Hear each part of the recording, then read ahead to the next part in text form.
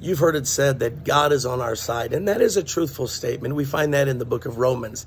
But there is a condition. In James chapter 4, verse 6, it says, God opposes the proud. Friend, whenever you get into pride, I'm telling you, he's not on your side at that time.